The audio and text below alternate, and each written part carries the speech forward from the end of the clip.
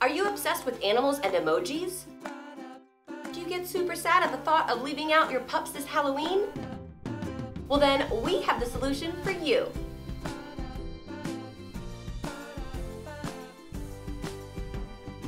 I made a taco template using my dog's harness as a guide, so recreate this shape in yellow felt with the center line measuring the same length as your dog's back.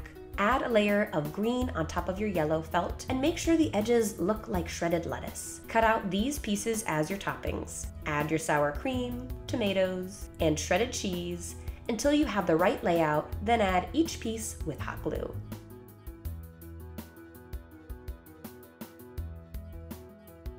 Put a lime slice on the outside for a pop of color.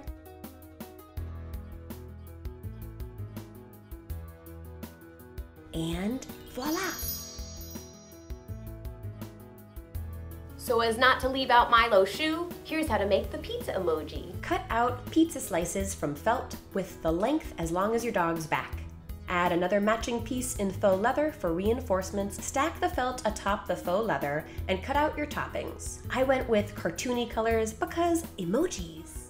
Create your perfect layout, then glue them on.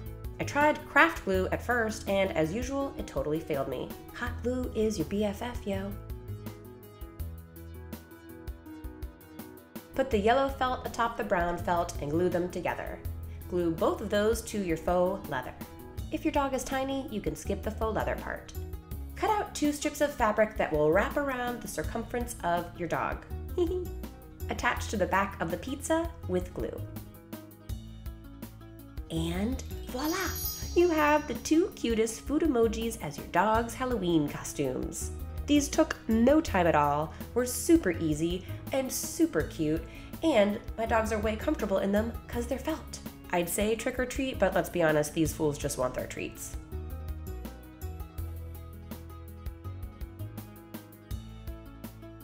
Awkward kiss.